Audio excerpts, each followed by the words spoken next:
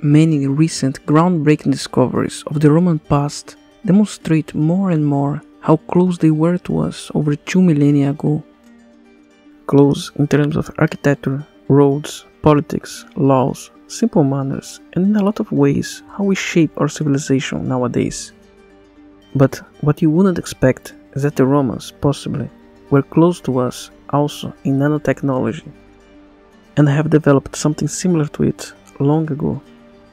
Kept in the British Museum, a mysterious object intrigues the most skeptical scientists.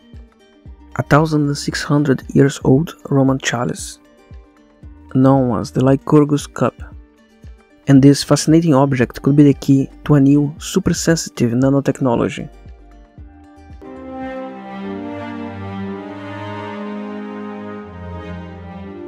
If you like archaeological news and stories about ancient Rome, subscribe to our channel.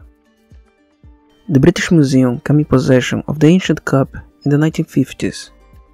The glass chalice was named Lycurgus cup because it displays a representation of the god Dionysius' triumph over the king Lycurgus of Thrace. It is shown on the surface of the cup a scene of the Thracian king tangled in grapevines. It is an excellent craftsmanship. The inside of the cup is mostly smooth, and the outside was precisely cut to create a decorative cage-like structure around the inner cup. This kind of cups were mainly made during the 4th century AD. Around 50 cups were found, but most were in fragments, with only a few in intact condition. The Lycurgus cup was the one in the best shape of all of them. But this is not what made the cup to be a one-of-a-kind discovery. The cup stands out because of an optical phenomenon that has astonished the experts for decades. The glass appears jade green when lit from the front, but blood red when lit from behind.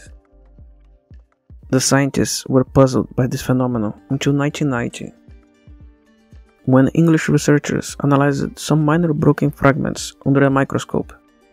They discovered that the Roman artisans filled the glass with particles of silver and gold. They had them ground down until they become as small as 50 nanometers, which is less than 1 to 1,000, the size of a grain of table salt. Some may say the dust of the gold and silver were just subproducts of the works done in the cup and were not there intentionally. But the exact mixture of the precious metals suggests that the Romans knew exactly what they were doing. Apparently, there were also fragments of other types of glass made into the process, suggesting it wasn't something common or cheap to make. By simply adding gold and silver in powder to glass would not produce these unique optical properties. The gold and silver particles need to form submicroscopic crystals or colloids to get this result.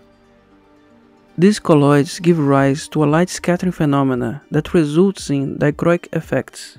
The term dichroic originated from Greek and means two colors, and the effect is achieved when a wave of light is split in two different frequencies, or as our eyes interpret colors, in a very similar way like a prism works, but only with two colors. The name given to the glass by the scientists was dichroic glass. The ancient technique works because when the light hits, the electrons belonging to the metal flecks vibrate in ways that change the color depending on where the observer is located. The specialists believe that the technique used to make the cup can have more usage than art. They are working on using this technology to diagnose diseases like rheumatoid arthritis, for instance. They are using prototypes of the Lycurgus cup in many experiments. For instance, a prototype was 100 times more sensitive in detection of altered salt levels in a solution than some of the commercial sensors using similar techniques. Even though nanoparticles were discovered in ancient artifacts, we don't know if they truly know what they are dealing with. The Romans couldn't go beyond what they had achieved in the 4th century AD. We can only say that because of the lack of other more advanced technology, that is likely not. They didn't know they were working in the nanoscale. The ancient artisans were highly skilled, but they were not nanoscientists as we know today. However, it's incredible that some of the Roman techniques still puzzle us, and we cannot perfectly replicate what was done more than 1,000 years ago. The Romans couldn't go beyond what they had achieved in the 4th century AD. As the world was turning into the times of illiteracy and ignorance of the Dark Ages, all advances of the ancient world will soon be forgotten as the Roman Empire started to fading into oblivion, and the science and knowledge would have to wait at least 1,000 years more for a renaissance. As, from there on now, only questions of faith would be asked, holy wars would be fought, and philosophy and science would be cast aside. It was not the time of the Roman Empire anymore. If you want to know more about everything we lost with the fall of the Roman Empire, subscribe to this channel and spread the message. How much more people know about what we lost from the ancient world, more we are close to recover it. Tibi Gratias ago, pro vigilabo. All the time new discoveries are being made. Recently, a discovery just changed our understanding on how Egypt worked under the Greco-Roman times. Click on the video appearing on the screen to know everything about it.